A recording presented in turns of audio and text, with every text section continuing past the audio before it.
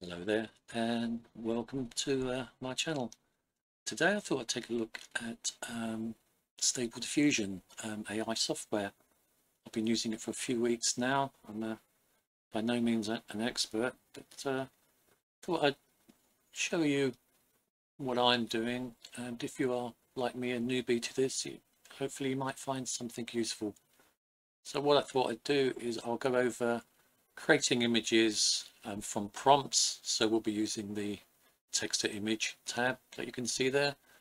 We'll generate some images, and then we will use the image to image to generate images from an image. We'll also take a quick look at styles and how I use styles to build my prompts, and we'll also look at the website Prompthero, which we can use to get some useful prompts to generate images. So without further ado, let's take a look at text to image. Okay, so just a quick run through the text to imaging page. We'll start off at the top of the page. We've got the model that we're going to use. The models are also called checkpoints, same thing. So for this demo, I'm going to stick to using Realistic Vision 2.0. Coming down here into this box, we enter the text or the prompts that we want to use to generate your image, whether or not that's a dog sitting under a tree in a park with his favourite toy, or a man running along a mountain road in the snow, whatever. That's where your prompts go. Below that are negative prompts, and that's where you can include anything that you don't want to appear in your image. So if you generate an image and you find that something's appearing in it that you don't want, you can add it to the negative prompt and try running it again. But we'll look at some negative prompts in a second as well. Below that are the basic config settings, and we'll look at those in a moment. I'm going to stick to the default values wherever I can. A couple of ones I'll have to change slightly, and we'll also take a quick look at the styles once we've got some prompts. And there we go. So let's now find some prompts to use to generate our first image in text to imaging. So we're going to go to the Prompthero website. So let's do that now. Okay, so we're on the Prompthero website. If you want to use this, you do have to register and set up an account with it. It literally is just your email address and nothing more than that. But you do need to do that to use this website. So I'll put the URL in the comments to my video, but we've gone to Prompthero and I've gone to the Realistic Vision prompts page.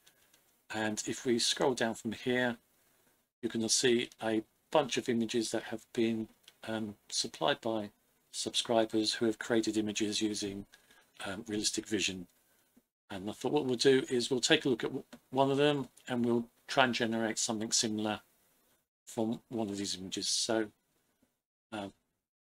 let's have a look at this one. So Angelina Jolie dressed as Lara Croft. So if I just click in here, that takes us into the main page, and what we've got here is the prompts that we need to use. We've got the negative prompts applied as well, and some down here, some of the basic settings that we can apply in Stable Diffusion to try and create something similar, not exactly the same but similar.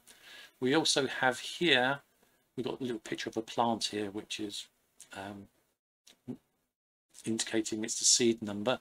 So for every image generated in Stable Diffusion, the image is allocated a seed number. So for this image that we see here, that was generated in Realistic Vision 1.3, it was given this seed number, and we can try and use that and see, it'll help us to get something quite close to that. So the important thing is that we are using the correct model, which is Realistic Vision. We'll copy whatever configs that we need to, and let's give that a go. So what I'm going to do, I'm just going to cut and paste the, first of all, the positive prompts in, back across to my stable diffusion, paste that in there. Okay, come back, let's get the negative prompts.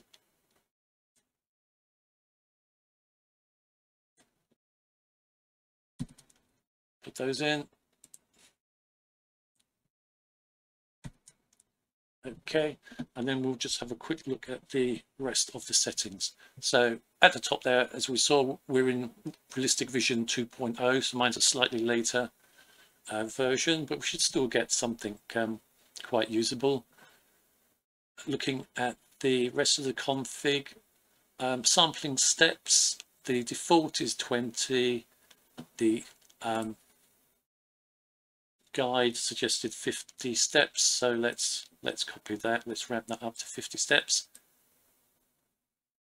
The default size of all images created in default diffusion is initially 512 by 512, and so that's going to give us a square image. I want a portrait shaped image, so I'm going to change the 512 to 768, and that should give us a portrait sized image.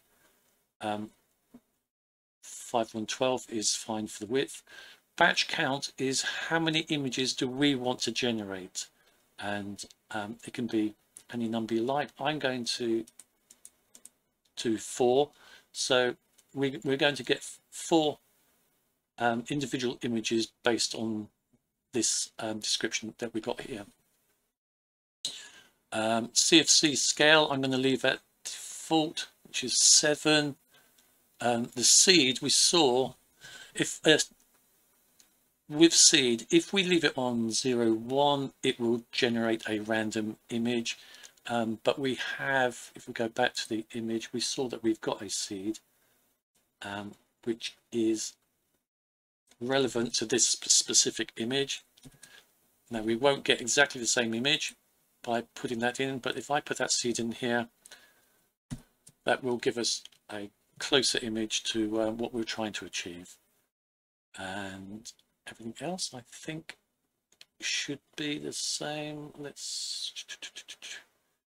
don't want to restore faces, I don't think, at this time. So we've got, let's just have a very quick look at the positive prompts that we've got.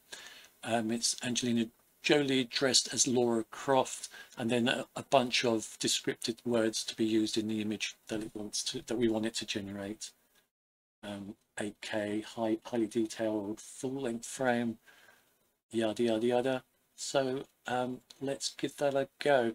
Before I do that though, let's just quickly look at styles. Now styles, what that does, that allows us to save the information that we've put into the prompts, both the positive prompts and the negative prompts. So in this case, if I wanted to come back at a later date and reuse these details for this Angelina Jolie image, let me just copy that, save me typing it. What I can do is I can save that as a style, and then recall that at will. So if I click on save style, it's going to ask for a name, so I'm going to put in Angelina Jolie there and save that. Now we've now got that saved as a style.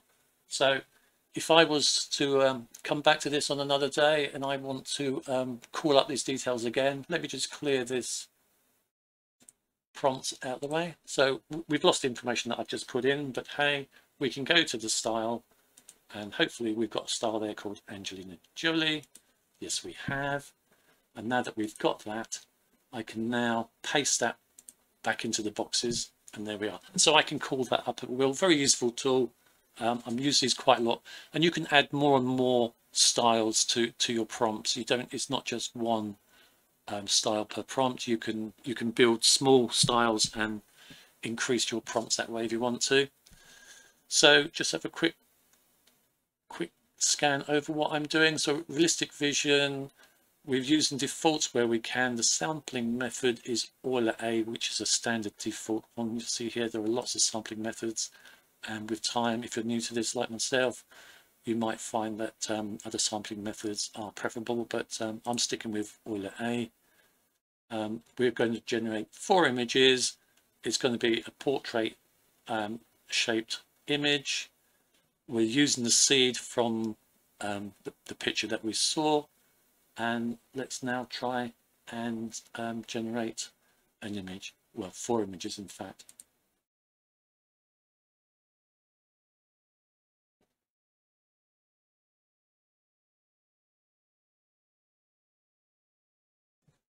Okay, so it's finished generating the 4 images. You'll notice there's a 5th one there. So anytime you generate more than 1 image, you'll get what's called a grid. And if I left click on the grid here and then left click again, we'll get a larger size of it. Okay, and so we've got 4 images plus the grid image. And now if we scroll through those images, let's have a look and see which one we like the best. So 1, 2, 3 and 4. Okay, so we've got 4 images there based on that seed of that image. So what we'll do now is we'll transfer one of these across to image to image. So I'm just going to close down this bit here, and I'm just going to make sure we get the right one. So I'm going to select this image here. Yeah, I think that one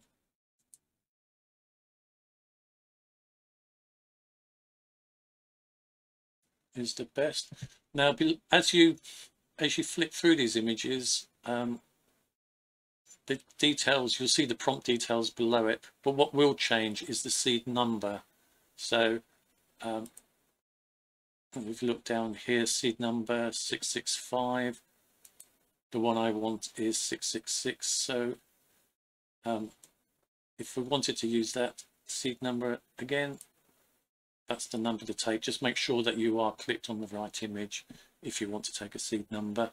So what we can do is, now we've got one image that we think we like, we want to work on that one, we can send that across to image simply by clicking on send to image. And there we go. So you see now we're now in the next tab, which is image to image. The prompts and negative prompts have all come across, and if we look down at the seed number 63, let's double check that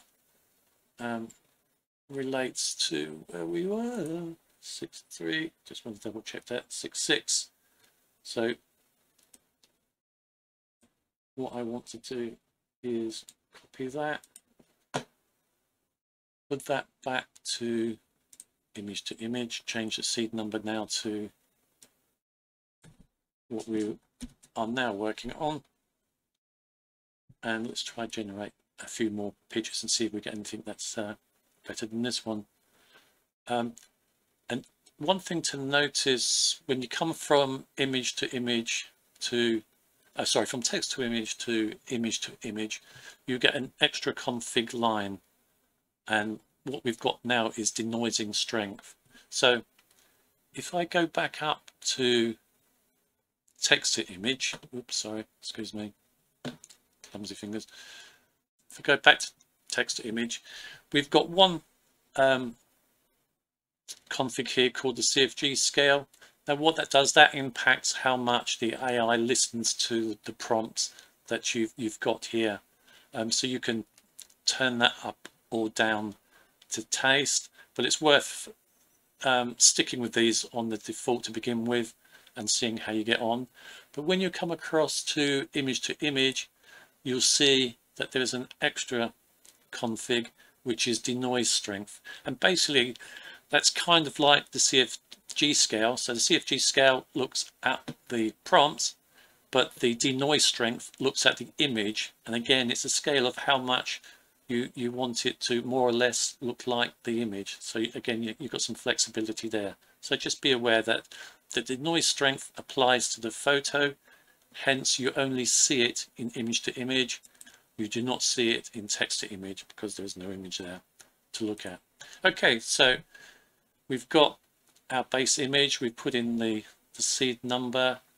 You'll notice that the batch count has come back down to 1. I'm going to put that back up to 4 to get 4 sample images, and the sampling steps are still at 50. Everything else should have pretty much stayed the same.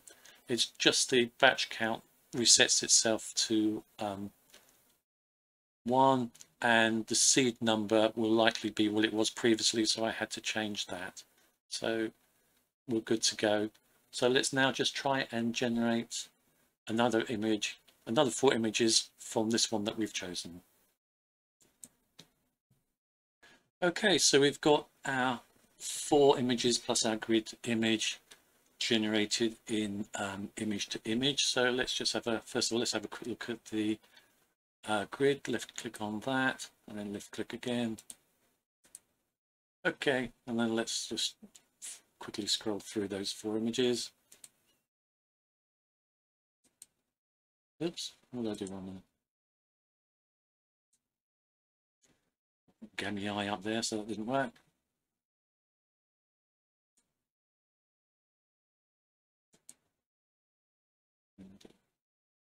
Not perfect by any means. Notice how the background changes so much in these images.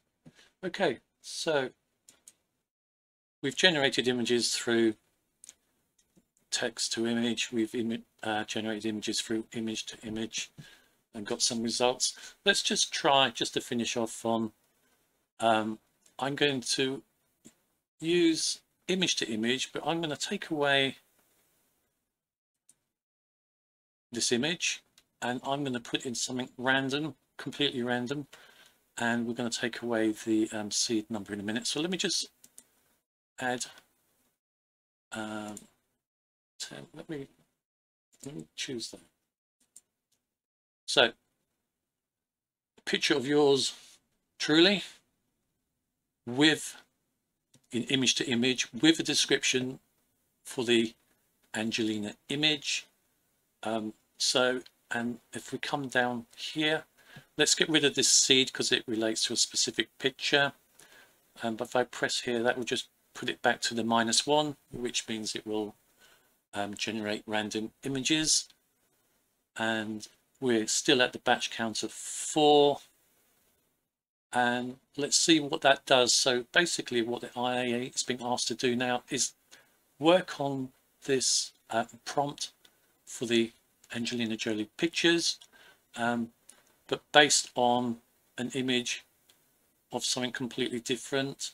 And let's see what that does, just out of curiosity, to finish off. And I'll just check the rest of the settings are still the same. So seed -1, the size is the same, got my batch count, steps 50, yeah, everything else seems to be the same, happy with that. So let's generate that, and then we'll come back to that in a moment when we've got our 4 images and see how much does it pick up from the image that I've now input, or is it only going to look at the prompt. Let's see what that does. So let's come back in a moment. Okay, so we've generated 4 more images plus our grid image using the previous prompts, but this time we've added a picture of myself into the mix. And let's take a look side by side of the difference that we've got there by doing that. So if we move across to the first image, I'll just leave them side by side here in a moment. So notice here that it's fulfilling the brief from the prompt pretty much, but it's now trying to take the pose that it's seeing, or to my eyes anyway, this is how I'm interpreting. It's looking at the pose of the image of me. You know, we've got the right shoulder forward, half a body shot, not full length, or not 3/4 length as the others were. The background is more muted, so it is taking as much as it can from the image, whilst taking out more so from the written prompt. And if we go along to the next one, same thing, right shoulder forward, it's more in a portrait stance, the muted dark brownish background, very similar again, quite different to the original images that we were getting. Let's go one more, same thing, same pose prompt really, it's just generated a different version of it. So yeah, so it is picking up the essence of the picture as well as best it can. And you come along to the fourth image and it just gave up the ghost on that. And because this is a random thing, you expect that anyway. To get 3 images that were what I was hoping for is pretty good. So yeah, so there you go. So let's have a look at that. So yeah, pleased with that. There are better ways of adjusting your image than doing what I just did there, but it is, particularly when you're learning, it's a useful not trick, but a way of trying to influence the images you're getting if you want. So yeah, I found that quite interesting. So yeah, so just to recap, we looked at generating images in Stable Diffusion using prompts under text to image. We then chose an image from that, transferred it across to image, and generated some more images. We then took away the generated image and added in a picture of myself and run the same test again to see what we would get, and we saw that the pose changed on 3 out of 4 of the images that it produced, so that was interesting. And we also took a quick look at how to create styles. So yeah, so I hope you found this useful, and thank you for your time. Thank you and goodbye.